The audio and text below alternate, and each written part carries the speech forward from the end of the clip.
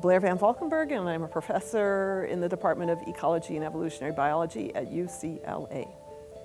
Okay, Blair, can you start out by telling us how you became interested in vertebrate paleontology? Well, I always had trouble figuring out sort of which natural science I wanted to pursue. I knew I loved the natural sciences, but I liked geology, I liked biology, I thought I wanted to learn about astronomy, I wanted to do it all. And I didn't, as an undergraduate, I did do some geology and some biology, and then there was a class in vertebrate paleontology which I took, and I realized that vertebrate paleontology kind of allowed you to go in many directions, and so it was, that was the kind of flexibility I wanted.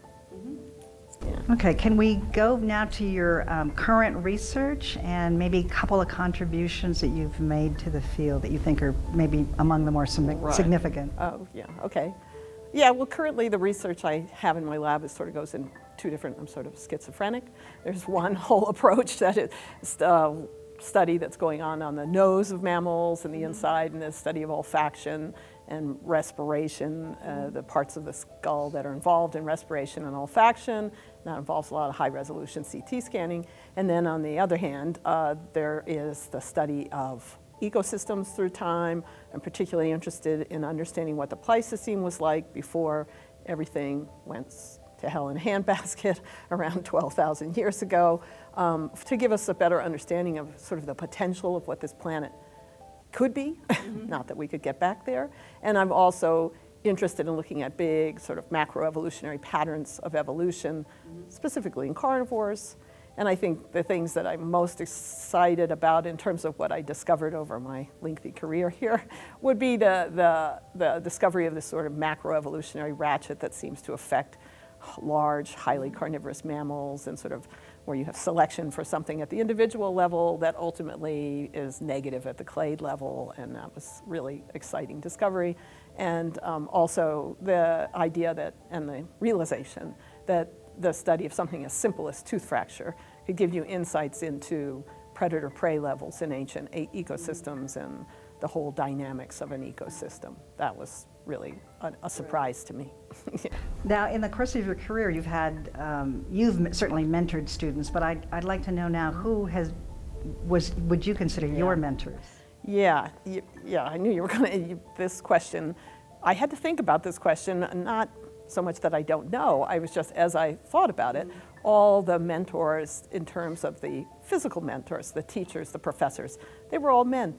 I realized, you know, starting with Roger Wood as an undergraduate at Stockton State College, and then when I went to Johns Hopkins, there was Steve Stanley, there was Jeremy Jackson, there was Bob Bacher even, and one female professor, Sally Wooden.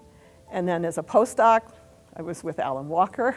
So in terms of those were the mentors, but then thinking about women that influenced me, others that influenced me, coming from books that I read, I would have to say that Ruth Ewer, the author of the Carnivore book, was a supreme influence, and that book was of major importance. And then the realization that Tilly Edinger, that there was this first woman that ever was in the Society of Vertebrate Paleontology, and she actually studied a little bit of hoplophonius, so fossil nimravids and brains and things, and I was impressed by that. So even though I never knew her, she was out there as a ghost mentor, I guess, of sorts, yeah.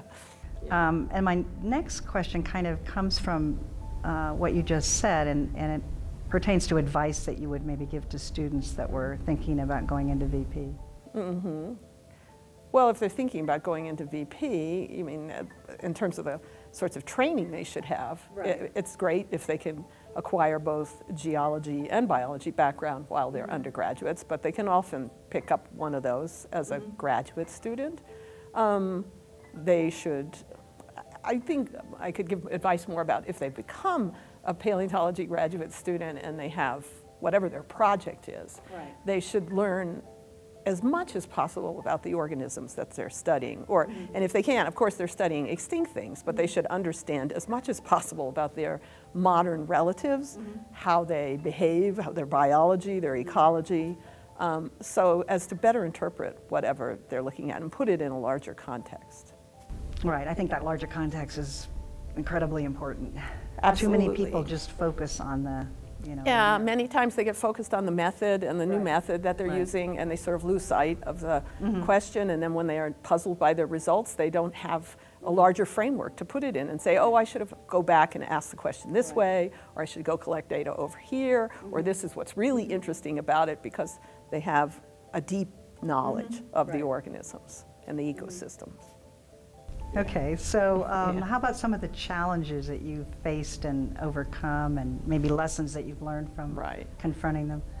I think being resilient is one of the most important things, being persistent. I think the hardest things is, A, getting a job as a vertebrate paleontologist. There aren't that many of them, and I think flexibility in that sense, and if you're as a graduate student, at a place where you have an opportunity to teach human anatomy and learn human anatomy, that opens up an avenue for postdocs that you can have, or ultimately even positions.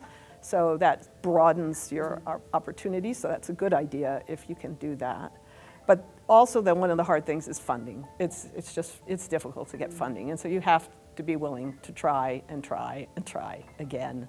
And you have to also avoid distractions. So as a woman, even as a graduate student, and then if you have a postdoc or faculty position, women are often called upon to serve on committees and do various outreach activities, which we want to do because we want to serve as role models, but it can be a bit excessive. And for young women especially, I think they have to keep their eyes on the prize and go for focus on their research and do some of those opportunities, but try to keep them to a minimum, always focusing on the goal, because getting a PhD is much harder than you think it is. The writing takes much longer than you think it will, and so it's important to just keep your eye on that prize and keep working towards it. Okay. I know you've been attending these meetings for a very long time. Maybe you could kind of reflect on some of the changes you see, you know, from previous to now that you notice about the meeting and the size. Of course, the obvious thing that's changed is the size, but also the society has become much more diverse, and this is a really positive thing. And there are many more young women at these meetings than there used to be. It was quite lonely, I think. Yeah, and in terms of some of the physical female mentors that I might have had, they were often because they weren't faculty yet. They were more senior graduate students than me. So people like Christine Janis and people like Annalisa Berta were sort of mentors, or at least models for me as a younger graduate student. So seeing lots more women here, I think, is a really positive thing, and more diversity all around. Yeah, it's great. It's just gotten busier and larger as well, and more concurrent sessions. That's kind of the negative part of it. Yeah, yes, exactly. Yeah, although it's exciting that there's so much research going on, right? Yeah.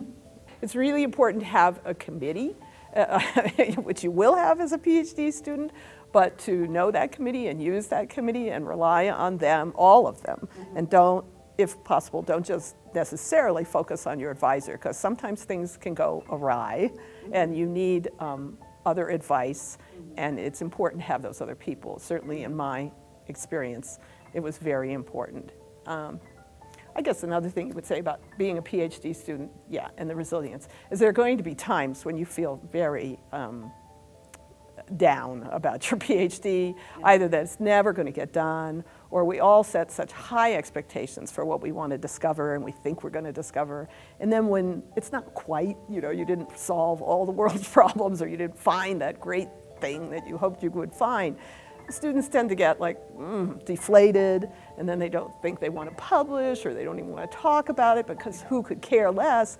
And you have to go beyond that and just give your talks, because what always happens is people come up to you and say, wow, that was really interesting. And so even though you are your worst critic frequently, so believe in yourself, despite what you're thinking, believe in yourself, and give those talks and present your work and publish your work, because it will be well received.